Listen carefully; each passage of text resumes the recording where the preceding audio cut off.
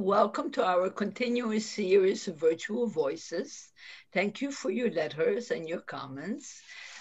We are very pleased to welcome today Mr. Andrew Baird, who is the CEO of Education for Employment and the founder of the Global Center for Youth Employment. Our moderator is Professor Mark Robson, faculty member at Rutgers University in New Jersey, who has been on our board for many, many years. Over to you, Mark.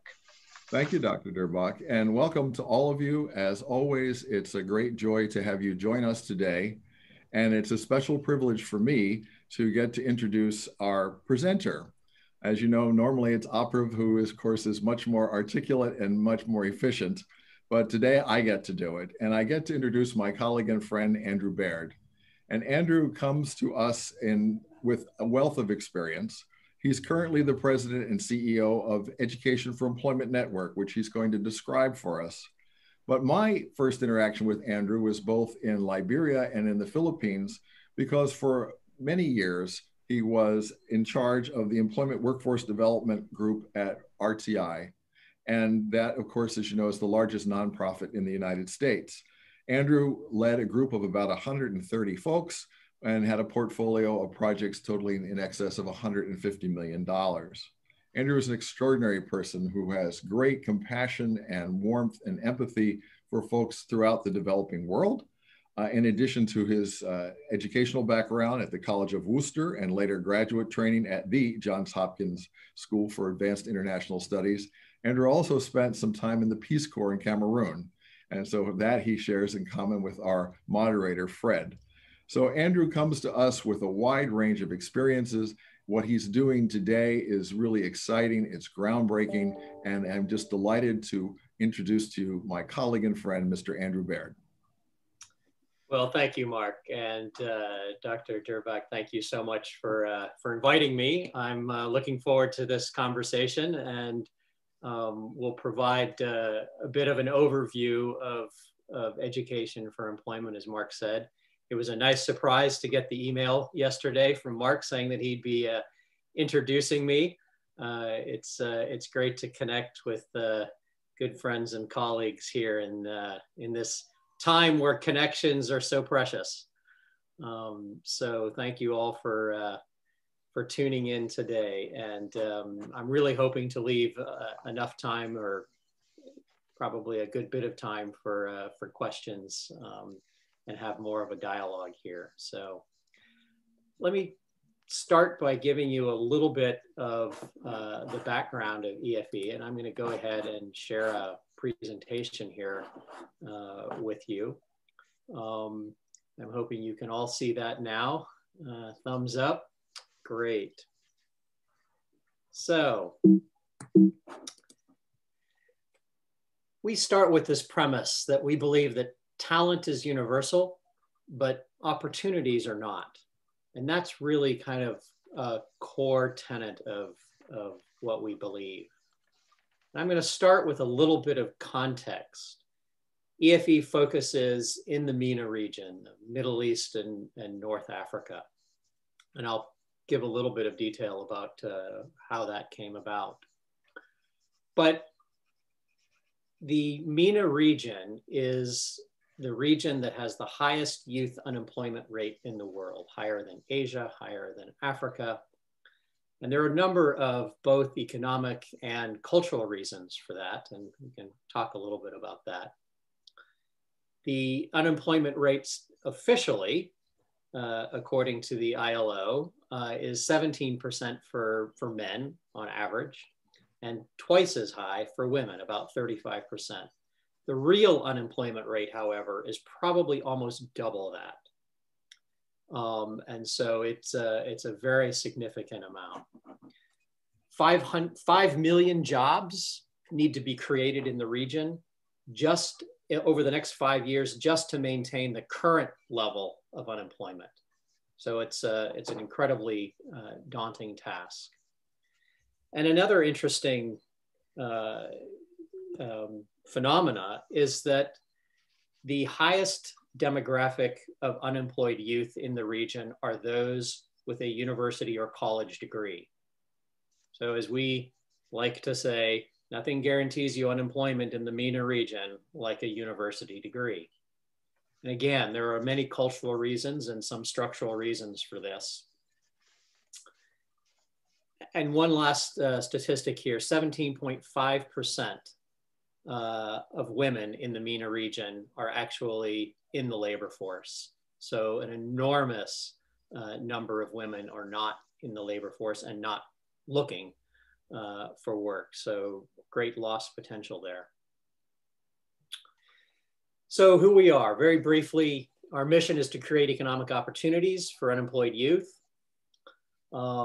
We focus initially organizationally on those university and college graduate youth, but have expanded over time to include youth who have secondary degrees and technical and vocational degrees as well. We separate ourselves kind of, I think, from many other organizations that are doing work with youth and training, in that our metric, our key metric, is not how many youth are trained, but how many youth are employed at the end of our programs. So we start with a very demand-driven, market-led approach, understanding the labor market in each country, becoming familiar with who is hiring in what sectors, and making sure that our training is focused on those sectors. Very quickly, these are the countries where we're currently operating: in Morocco, Algeria, Tunisia, and North Africa, and Egypt, Jordan, Palestine, and Gaza, Saudi Arabia, UAE, and Yemen. And the way we're structured as a network is that the US office is referred to as our global office, and each country has its own affiliate, which is an independently organized and registered organization. Each has its own board. One of the benefits of my job is I get to sit in on about 40 board meetings a year. I don't recommend it, but it is a very unique structure in that regard. The boards in each country are really composed of some of the movers and shakers in the business community, and provide great access and entree into the labor market. So we found it to be a very successful model. Very quickly, just to kind of give a bit of scale, we began our first graduating class in 2006. 12 youth in Gaza who were trained to be in the accounting sector, and were hired immediately by CCC Construction. It's the third largest construction company in the world. Its founder was one of the board members of our affiliate in Gaza and Palestine West Bank. And from there, from those modest beginnings in 2006, we have now graduated 112,000 alumni, 56% of whom are women. And we're very proud of the fact that we have a greater percentage of women graduates even than men. So very quickly, some of the things that, that we feel are required in order to kind of move from unemployed to employed. In addition to that is this awareness of how to find and identify opportunities. So that's one of the focal points. The mindset and expectations. So often expectations are far out of a line. For example, I think this is one of the drivers of the unemployment rate for university and college degreed youth in the Middle East. Historically, and this is not exclusive to this region, historically, government jobs were considered the jobs that people wanted to get. They were stable, guaranteed income. Once you had them, they were hard to lose. And so as the government began to shrink its workforce, those jobs became harder to find. And so there became a bit of a mismatch in terms of what universities and colleges were training and educating for. And so getting the expectations in line is something that we work on. Far and away, when we survey the employers and looking at what their needs are, the single biggest factor is that they say is missing in the labor force are these soft skills. I like to call them essential skills. They're the communication skills, teamwork skills, how to be innovative, all of the kinds of things which really make you a strong and productive member of the workforce and an organization. So those are the areas that we focus a lot on, are kind of those, again, what I like to call essential skills. Who are they? I've just taken a couple of screenshots. This is screenshots this morning from our monitoring system. Applicants this year, 2020, and I'm going to get into kind of why this year is a little special for obvious reasons. But you can see that kind of 21, 22, 23 years old is the sweet spot for applicants. We have, you know, applicants that go up to 40 years old. We try to limit to about 30, 32 years of age is where we like to have kind of the cutoff for most of our programs, but we do make exceptions.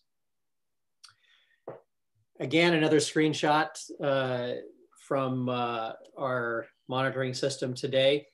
When applying for the programs, we ask them what their motivation is for doing it. And by far, 40% say their top motivation is to improve their professional skills. But there's a whole host of other skills or reasons that drive them. And so we really try to cater to a broad range of meeting the needs of the youth based on their motivations. And here's another kind of interesting one, what they perceive to be the biggest impediment to finding a job on the local labor market.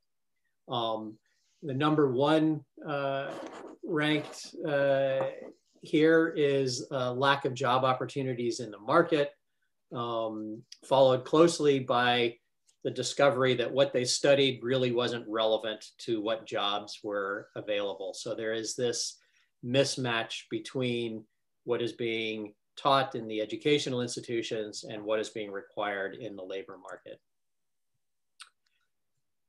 So real quickly, our training programs. We have 3 tracks. The primary track is our job placement and training. And so this tends to be a bit of a longer training period. It can be longer in quotes, 3 weeks, probably minimal to 6 months, depending on how much technical training. And so this might be training that involves computer literacy, sometimes English literacy, as well as all of the workplace readiness types of softer skills or essential skills. It could be in sectors such as auto mechanics. And again, we start with the market demand. So we do not bring youth together for a training unless we know there's a job waiting for them on the other end. So we go to the market, we have a network, and we'll talk about this, of about 3,000 employer partners around the region. More and more they come to us and they say, we have the need for 15 people in such and such a sector. And then we would recruit youth that have some predisposition to that sector, provide that bridge training. And what we try to do is get a guarantee of an interview for those youth. Sometimes we can get a guarantee of the job. That takes a little bit more to develop that relationship. But if we can guarantee an interview, what we have found is that between 70 and 80% of the time, the youth who have gone through our programs are selected to be hired.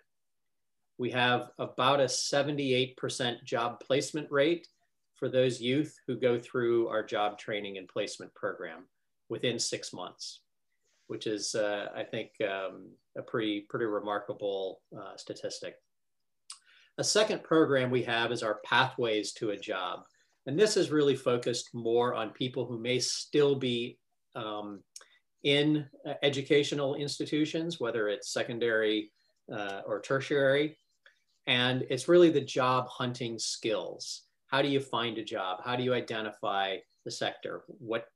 How do you write your CV? How do you interview? Public speaking. So all of those skills that would give them a leg up when they do enter the labor market. So this is a bit of a lighter touch program. And then the third track is entrepreneurship. And this is one that will probably come as no surprise, is in the time of COVID, having more and more focus as there are fewer jobs and people are not hiring. The response from a lot of governments is, well, we need to promote more entrepreneurship, which is great. I concur with that, as long as those same governments that are promoting the entrepreneurship are also promoting an enabling environment and policies within their country that will be conducive to succeeding in their enterprises. And those could be access to finance. It could be things like bankruptcy laws, which in the Middle East have tended to really discourage people from starting businesses. It could be, a whole host of kind of policy initiatives that need to go. So we work on the advocacy and policy around that as well. So I've described this a little bit, but just so it's on one page. We identify the needs, we design a course that meets those and screen applicants. We set up interviews, conduct the training itself, and hopefully youth are then hired by those who started the process by explaining what their needs are. So again, some of our three programs, Finding a Job is a Job and the Workplace Success. We do a lot of work in competencies. I won't go into too much detail there, but one of the things that we work with our employer partners is to really understand the competencies for these entry-level jobs. And we focus on first job because the literature has shown that the trajectory that one takes by getting your first job early has a really big impact on where you end up. So we really focus on getting people that first job. And I mentioned the employer partners. They are a whole host of organizations that are both national and international. This is kind of our international ones. I have another slide that does national ones. All right. Going to take a breath. That's a bit of an overview of who we are and how we operate. March 2020, COVID. Suddenly everything changed. So our in-person training, and that's kind of been one of our hallmarks, is having trainings that are in person and really leveraging the human relationships and understanding teamwork and all of those things that's very hard to do remotely. That stopped. The market side, hiring stopped. And youth applications to programs stopped. So we kind of suddenly, for a couple of weeks, felt like we were at a dead stop. What did we do? Well, originally our response was, we have about 1 million social media followers around our network. Egypt alone has about 400,000 youth who follow their Facebook page. So given how much misinformation, if you recall all of the misinformation, one of my favorites was smokers were immune to COVID. That was going around Morocco and Egypt, that it was a hoax, all of the different misinformation that was out there. We felt like we had a platform to be able to promote reliable, good information that was coming out. So we started to do that both with our youth, but also with the employer partners to help them be able to spread the word among their employees and staff. In Palestine, we already had a program that worked with training healthcare professionals, nurses in particular. And so we quickly adapted information that was being developed on care for COVID patients and began to do training there. In Tunisia, we entered into a partnership with the Ministry of Health and their services, and we developed a training curricula for doctors. We certified 500 doctors in COVID care, and this was all online training that had a series of instructional videos on, things like intubation. So a lot of it was things which doctors may have been taught and not used, and so it was a refresher.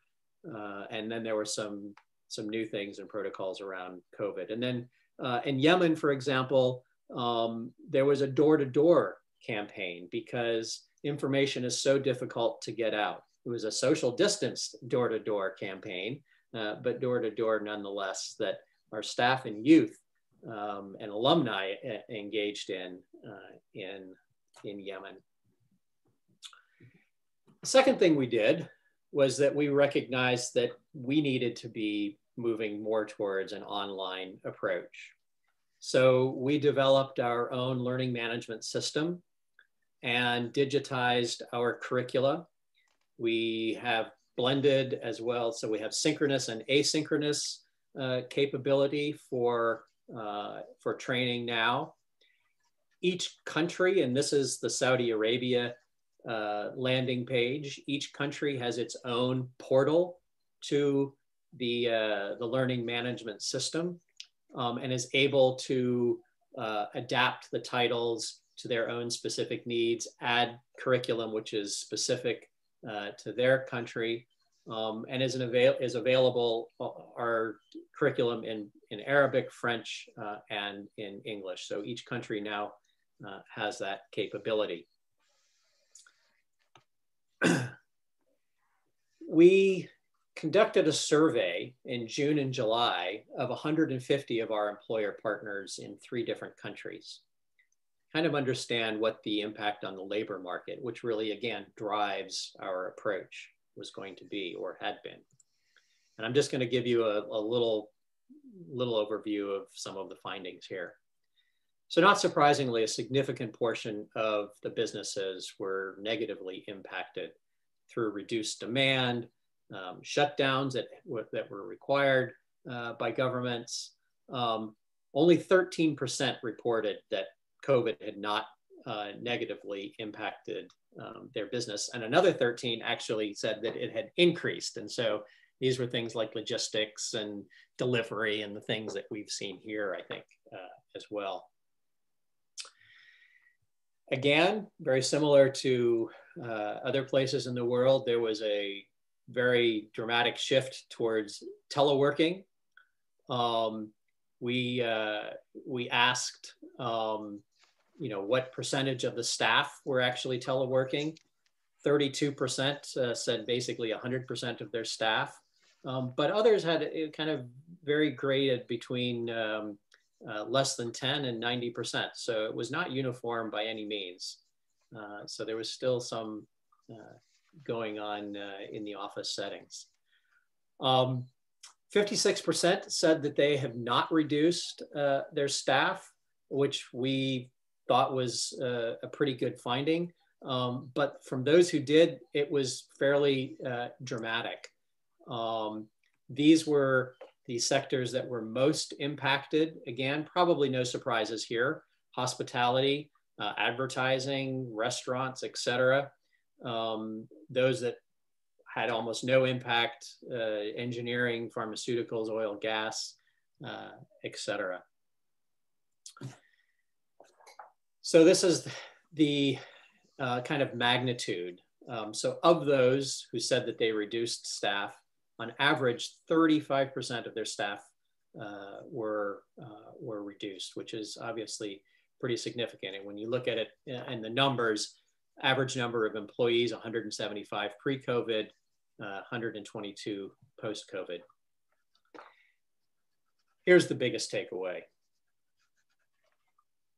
Women were impacted at 3 to 4 times the rate than that of men. So in a region where women already had extremely high unemployment rates, they were negatively impacted 3 to 4 times than the rate of men. And again, if you go back and you look at the sectors, you can kind of see why. Hospitality, restaurants, catering, etc., teaching.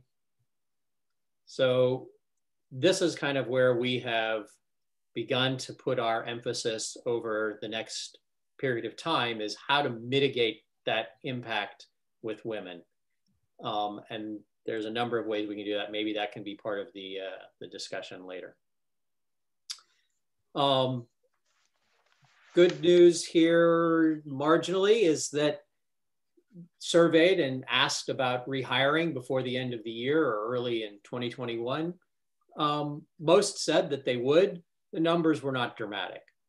So it's a slow recovery. And then I'll just end kind of the COVID here. One of the questions we asked was about returning. We wanted to see the awareness that they had about protective measures. And I think we were pleased to find that most employers, small and large alike, recognized that they needed to take measures to protect staff when they return to the workplace eventually.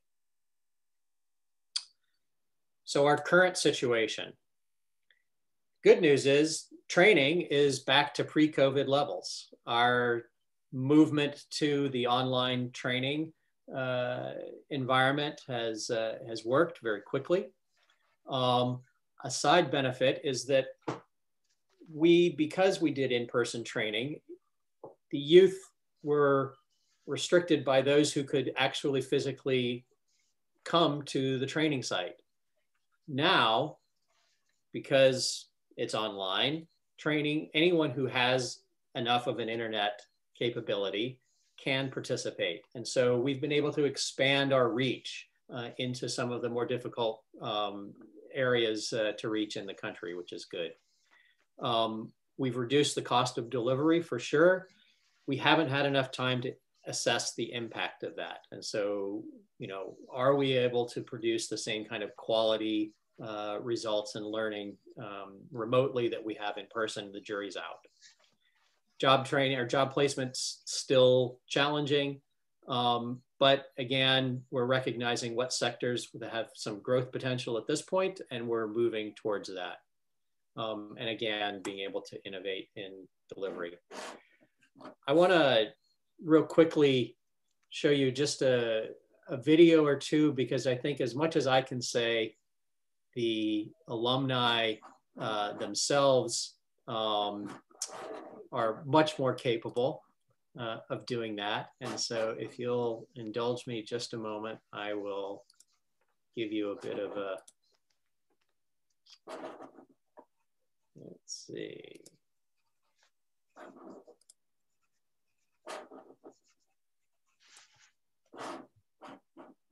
All right, can we see the new screen?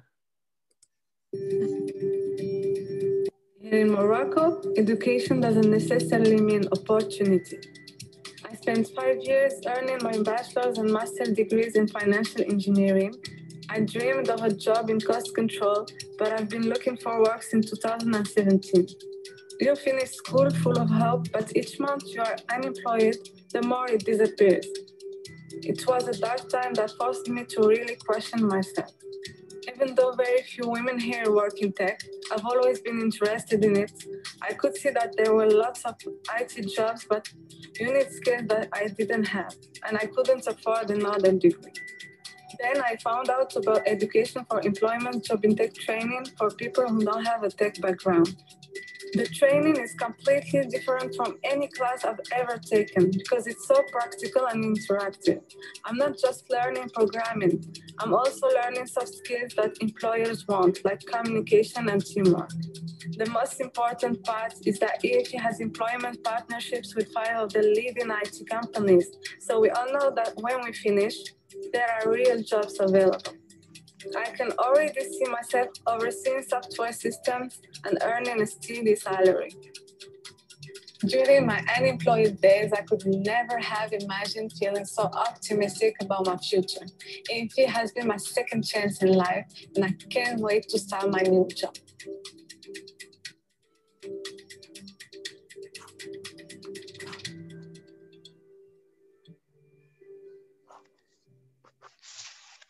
And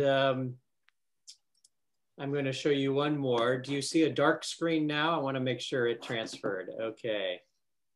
This is one of my favorite alumni. I'll tell you a little bit about her after the video. Here, I think I can. Perfect. Hello, where I come from in Egypt, no one thinks that women can be technicians. Of the resilience series. Sorry, I am Dima we have two videos going at the same time. Today, we will be discussing jobs and philanthropy in the MENA's COVID recovery with a panel of business leaders and EFE partners and board members. Let me start by introducing our guest speakers today. How do we? On the panel, we welcome Rami Turki. Rami is the president and CEO of the Turki Holding. Rami also is a founder and member of the advisory board for Saudi Arabia, EFE Saudi Arabia. All right, sorry about that. It's YouTube just jumped right to the next video. So, all right, now we can go back to.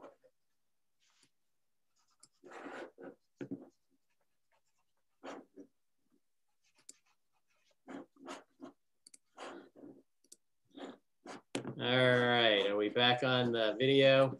All right, apologies.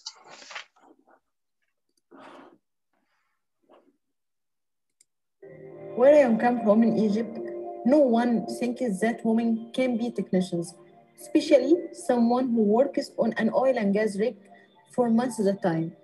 Too many people think that women were created only to stay at home and raise the children. But my parents believed in me, and I was very lucky to be hired by Schlumberger, where they really value women employees. When I first started on the gas rig, all of my colleagues were men. I had to work twice as hard to prove to them that I was strong enough.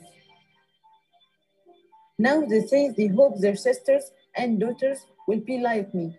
It makes me so proud to be changing their minds. When I was unemployed, I felt like a bird that couldn't fly. When you have a job, you can dream. This is why I am excited to be an EFE graduate through the Schlumberger Technician Training Program, and I am honored to be a woman ambassador in the EFE program. I wanted to tell the world that women deserve an opportunity to prove themselves, and I wanted to tell women they should take this chance because it will change their lives, and it changed mine.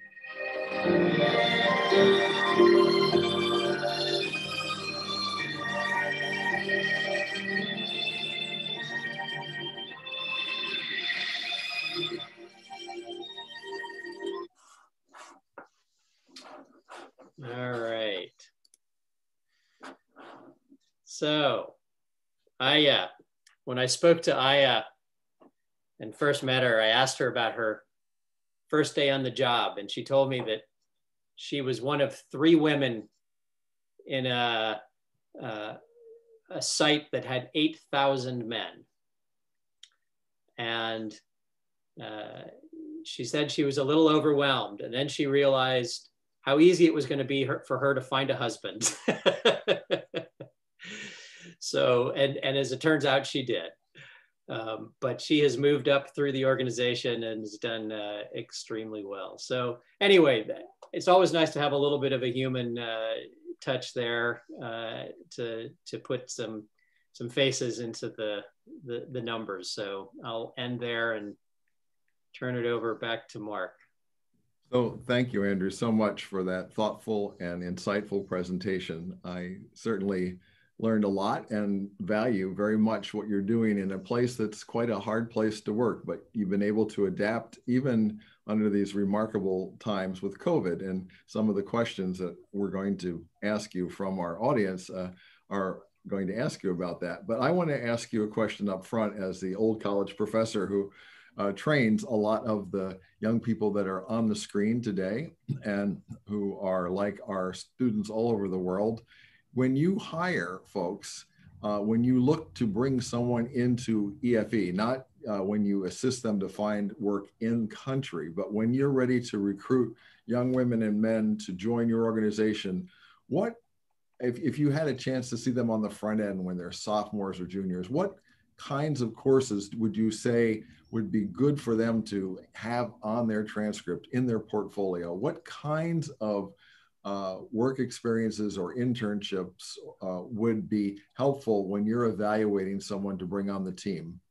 Yeah, no, it's a great question, Mark. And I'll start with the kind of experience, and then maybe move to the courses. So I would say having some experience in a cross-cultural experience, whether that's abroad or at home, but a demonstration of that ability and love for working across cultures. Specifically with EFE, we obviously look for people who have an interest and maybe some experience in the region.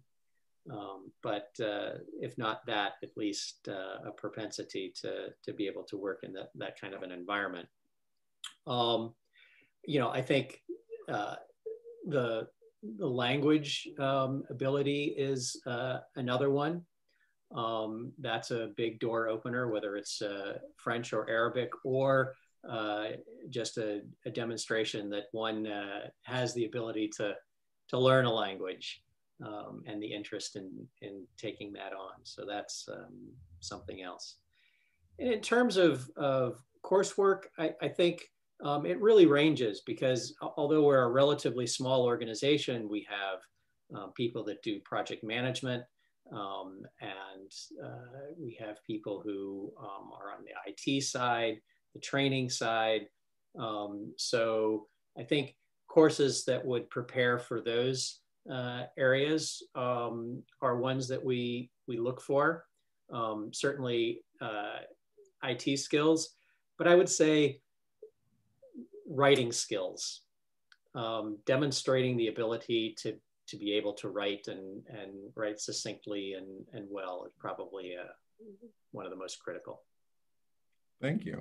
And I think, you know, those practical skills are so important in any employment, but clearly in a multicultural, multinational company like your own. And in a number of the folks who are on the program today have participated in the WIT internships that Dr. Durbach has put together, where she really does emphasize the students that they go to meetings at the UN and they get to witness a wide range of opinion from a wide range of perspectives or from around the globe, all in one place, as well as write. My daughter was one of Dr. Durbach's interns, and Dad, we write a lot, but I told her there's no substitute for being a good writer and a skilled writer, and that only comes with time. So let me ask you some of the questions from our audience now. Oh, wait, I have a question. But yes, Dr. Durbach. Okay. First of all, thank you very much for a very interesting presentation. I have a question for you. What are your requirements, or do you have requirements for the countries and the governments that you set the EFE programs in? What are their responsibilities, and to what extent do you demand an enabling requirement, and how much of an enabling requirement do you require? Also, do you promote cultural changes? Like actually one of your students said that, you know, women are supposed to just stay home and make babies. Right. So to what extent are you focusing on that? Because that is something that I am particularly very interested in, both of these questions. Okay, well, great. So early on in EFE's development, I think the decision was taken that rather than approach entry into the countries through the government, we would approach through the private sector. If we could develop relationships with the government, great. And we've continued to do that, and in some countries more than others. But the board, which really facilitated the entry and the registration of education for employment as a legal entity in their country, are by and large, not exclusively, but by and large, private sector. There are some exceptions. The Minister of Labor in Jordan is the board chair, or was actually the board chair until recently in Jordan. So we do have those connections, and we work to develop them because I think a longer term goal is systems change. And by that, I mean, EFE serves this kind of labor market intermediation function that shouldn't need to exist. If educational institutions were able to adapt and adopt the types of programs that we're providing, and there's a greater communication, and Mark and I have seen this in action in the Philippines and in Liberia and El Salvador and other places where we've had the chance to work together. It's not exclusive to this region, and it's worldwide phenomena, this kind of disconnect. But so we're the connector, but ultimately, if ministries of education require the types of training and skill development that we provide in the secondary schools, then our job is made much easier. And go on. And just to the second part of your question on the cultural exchange, we don't do the exchange part. We have partnered with some organizations to help identify youth to participate on those exchange programs. But what we do is we have launched campaigns within countries to try to change the way people think about a particular sector, for example. So women in hospitality in the Middle East can be very difficult. And so trying to change the mindset of women, and more importantly, their families, their fathers, their brothers, their uncles, how they see women working in that hospitality sector. So we've done a lot of that for different sectors. So basically the focus has to be more on enabling women by encouraging themselves to stop being baby factories, but actually doing some productive work, whether it's manufacturing or ICT or other areas. Or like the woman that you showed who went on the rig. That was very impressive. Yeah, I would say that there's a lot of societal pressure on women not to work in particular sectors for a variety of reasons. So in the hospitality sector, as I mentioned, it's because they would have to come in contact with men, and even worse, they serve alcohol in the hotels and restaurants, and it would not be seen positively by the community that the woman comes from to be in that environment, right? So these are cultural norms that exist that may not reflect reality, but they're there. And so there's a lot of pressure there. So it's not necessarily a choice that women feel that they have. So we work a lot on helping to empower, and I hesitate to use that word empower because it feels like we have it to give, we don't. It's really about a woman's agency and creating the environment for her to exercise that. Thank you. Over to you, Mark. So we have some interesting questions, and you might notice from the Cyrillic that you see on the screen that we have a number of people from Ukraine. So I'm going to blend two questions together. The first one is, can you tell us how long EFE has been around? And of course, when are you going to the Ukraine? So we'll blend those two. Okay, so 2006 is when we graduated our first group. So we've been around that long. And we always looked very carefully at when we expand into new countries. So as you've noticed, it's been limited thus far to the MENA region. We feel like we have a choice of going broad or deep at this point. And we think that we have a lot more depth that we can attain within the countries. So most of our focus is on that. That said, when we look at entering a new country, one of the biggest factors is that private sector support. So is there a group of usually 2 or 3 people who say, senior business people who say, this is a great idea, we're willing to promote this and put some resources behind it.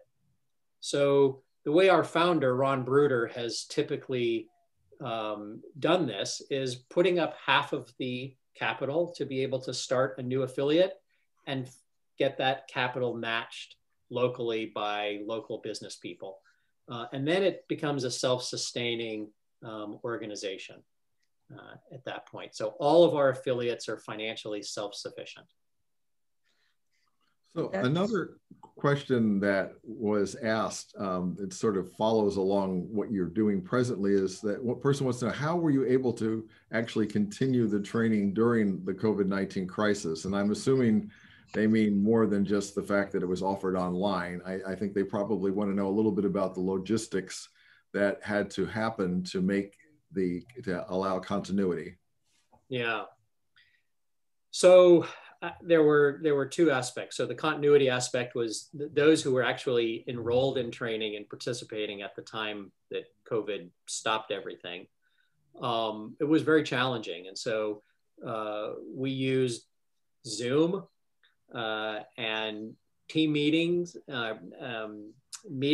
and other online platforms to be able to deliver training, probably not the most effectively at that point, but at least to allow it to continue. And so the trainers would have kind of a synchronous training experience with all of the youth. And it was a challenge to make sure that the youth in the class all had access to a computer or a mobile device where they could follow it along. So that was the first. The second was, when did we begin to offer new training?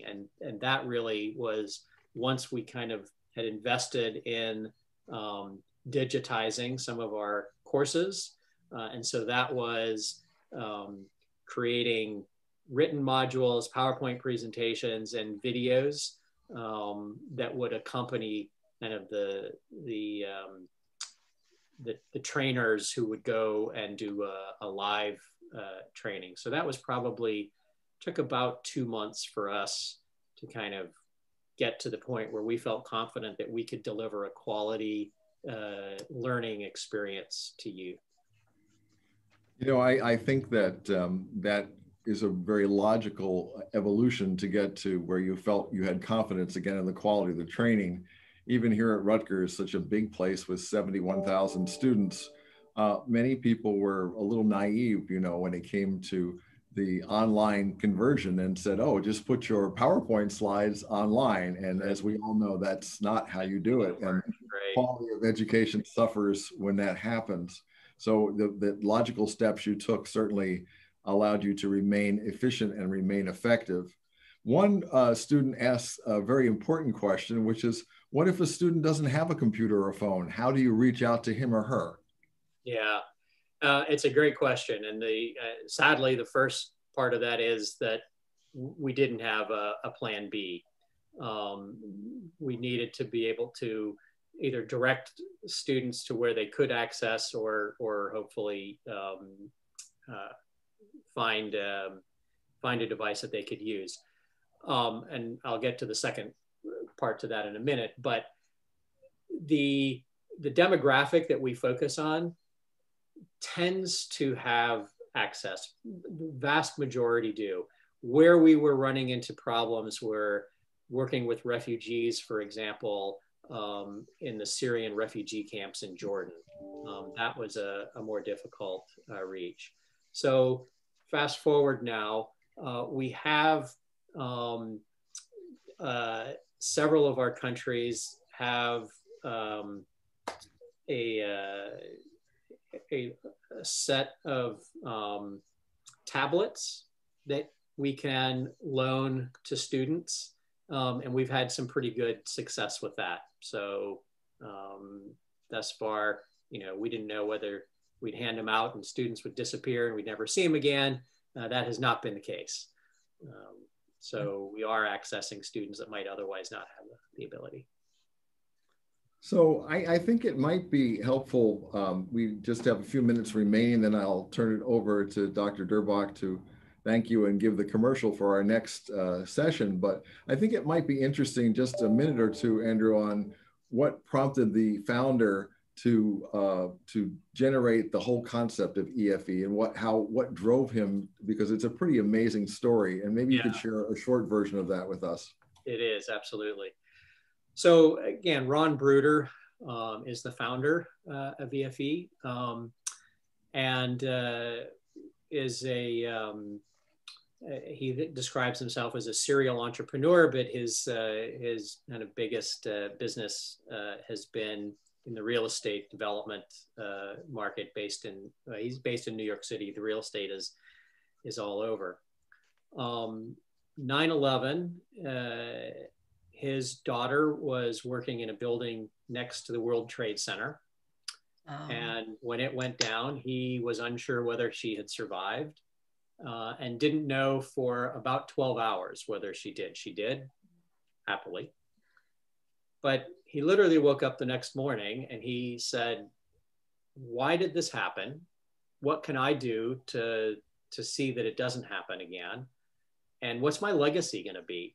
I've been so focused on my businesses. What am I going to leave behind? And so he set the business aside, handed it over to his number two, who continues to run it to this day, and embarked on a 2-year journey of discovery throughout the region, meeting with political leaders, civil society leaders, business leaders, and came up with this concept with the help of the Brookings Institute. Some of you may know the Brookings Institute, a very prestigious think tank here in Washington, D.C., and came up with this idea of focusing on youth and recognizing this large youth unemployment problem, and work that he had done in Ireland had kind of attuned him to the fact that when youth are unemployed, that civil unrest typically follows. And when youth are disenfranchised.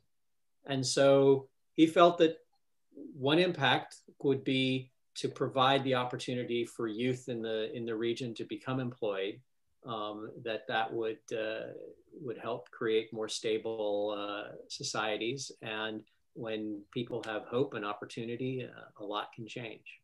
So that was his story. I think he went in, kind of naive, not knowing much about it, and has come out as really one of the drivers in this industry. And such a remarkable, agent of change, and so happy that you've taken the reins from him. So I'm going to say my thanks and then give it to our chair, Dr. Durbach. But thank you, Andrew. It's good to see you, and it's wonderful to see what you're doing. And Dr. Durbach, would you close for us, please? I'm glad that you told us something a little bit about Mark Bruder, because I think that that's absolutely correct. You have to begin developing a vision of what you want to leave in your legacy as you get older and as you decide on what you want to do or what you don't want to do. And it's extremely important that that be started when you're rather young. Of course, in some cases, as it happens with Mr. Bruder, it happened when he already had a grown-up daughter. Do you think that he would be interested in just remaining in the Arab and African region, or would he be interested in expanding? And the reason I'm asking, because all my students, well, not all of them, but most of them are in Ukraine. They're all very bright. If they need a computer, I get it for them, because I want them to participate in situations and events like Horasis.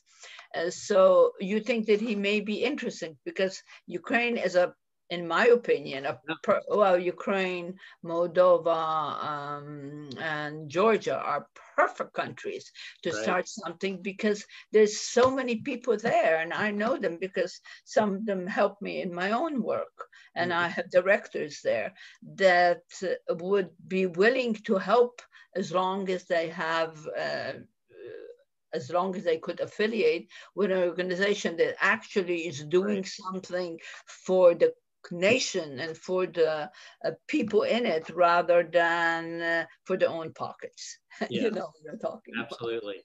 Well, yeah, our door is open to conversations, really, to go almost anywhere at this point. I think conditions would need to be right, and going into a new region like a country like Ukraine, there's just a bit of a higher bar, just because of the language, and the materials are adapted towards one culture and they need to be changed a bit, but none of those prohibit that from happening. So finally, I would like to mention that our next speaker is going to be Miss Amel Najjar, who is the founder and executive director of Children for the War Foundation. We will have a Thanksgiving break the following week, and the first week on December 2nd, we will have Katerina Pavlova and Nusrat Lasker talk about the new expansion of nuclear energy and the new nuclear reactors.